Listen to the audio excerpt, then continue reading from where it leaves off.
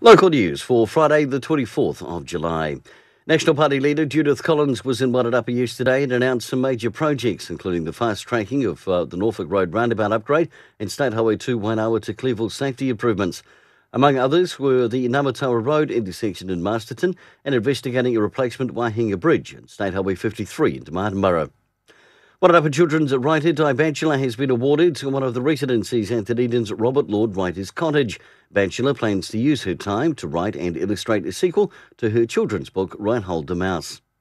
Buyer demand has soared in Wairarapa with the property prices increasing in all districts within the Wellington region in June, with the exclusion of South Wairarapa, who was slightly down. Masterton was up 19.7%, Carterton and 17.9%.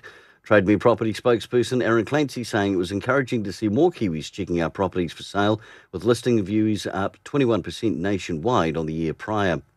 And finally in sport, in Premier Rugby this weekend, Marist will host Greytown, Martinborough play Carterton, Pioneer play Ikitahuna.